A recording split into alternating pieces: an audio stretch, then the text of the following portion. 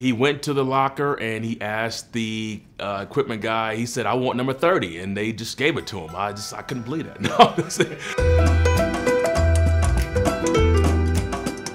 I got a text from Patrick Smythe, and he says, "Hey, we have a running back here, and Phillip Lindsay, who he wants to wear number 30, and he wants to reach out to you to ask for your permission to wear it."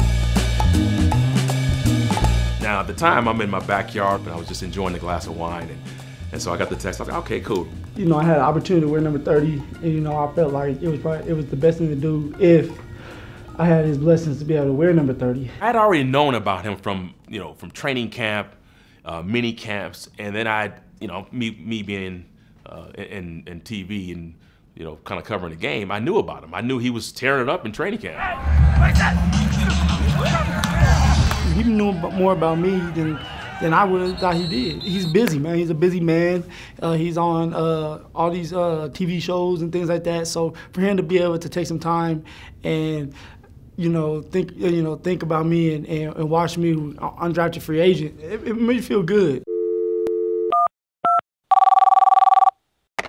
When I got on the phone to talk with him, man, he was impressive.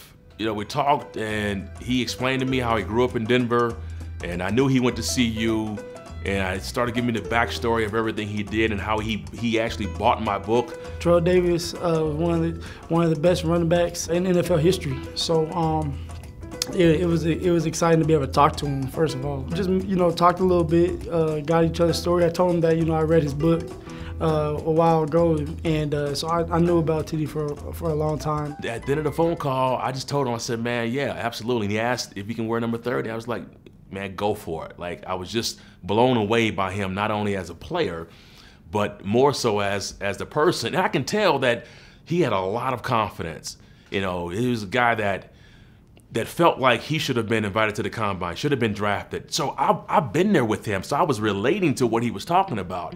And the number 30 to me represents that. It represents not only the guy that was probably shunned, the guy that people don't look at that is probably not gonna have success, but I'm like, okay, the underdog. He got drafted in the 6th round, which is considered low, and he made the team off of a tackle, and it's amazing what you can do. It's amazing what it takes to be able to make a team, and now look at him. So to me, it just made perfect sense to be able to pass the torch and let him wear number 30, because to me, I'm like, okay, that's what it represents. And he was like, "I think it'll be a great story, and I think that you would, represent it right and with respect."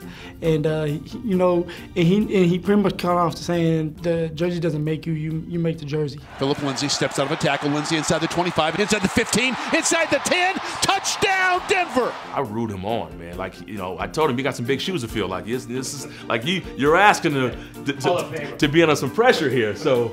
But he's doing a great job. I really told him, yeah, I'm looking forward to seeing the journey. I'm looking forward to seeing how he develops, and so far he's gotten off to a really good start. I think I'm doing it in my way. There was only one Terrell Davis, and so as long as I can be successful like he has and do it my way, then I think he'll be happy. It means a lot. It means it holds a lot. So you have to carry it with respect. You got to carry it with confidence, and you just got to go out there and play ball. And for the most part, I feel like I have done that so far. I hope one day that whether it's 7, 8 years from now, that I'm back in Denver at a game and I'm on the sideline and he's about to break my all-time rushing record here.